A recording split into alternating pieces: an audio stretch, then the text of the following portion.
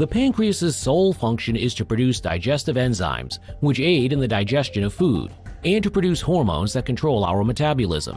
Approximately 90% of the pancreas is devoted to producing digesting enzymes. Pancreatic cancer is probably the most difficult to recognize early symptoms. Jaundice.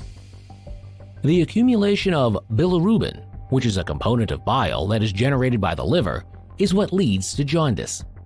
This condition may arise if a tumor clogs the bile duct that runs from the pancreas to the liver. Weight loss. In most cases, maintaining a healthy weight may be accomplished by proper nutrition.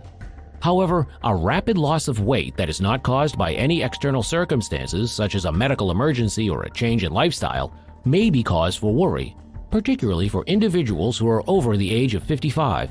Anxiety is one of the possible earliest manifestations of a variety of medical problems, one of which is pancreatic cancer.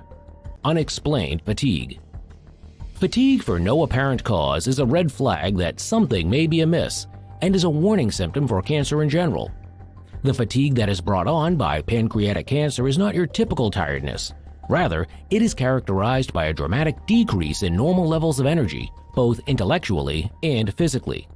When a tumor is located on the tail of the pancreas, it presses on the spine, which may cause the patient's discomfort or extend it to their back. Those with pancreatic cancer are more likely to develop deep vein thrombosis, or DVT, often known as blood clots in major veins, typically in the legs. The pancreas is a crucial digestive gland.